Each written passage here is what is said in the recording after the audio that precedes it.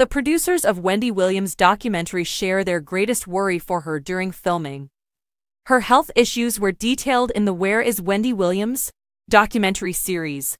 Her dementia diagnosis was also made public by the contentious series, raising concerns about whether the documentary should have been broadcast for general public viewing. The series producers have not changed their mind about airing the show.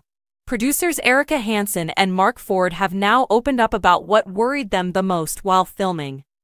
During a panel discussion in Hollywood, Ford and Hansen talked about Williams' living conditions. Towards the end of the documentary, we were very worried and saying to her management, who was the only other person that was coming into her apartment on a daily basis, something has to be done to help her. This is getting very dire and scary, Ford said. They noted Williams didn't have food in her fridge and worried about her living alone. Ford did also state that producers were unaware of her diagnosis while they were working on the show.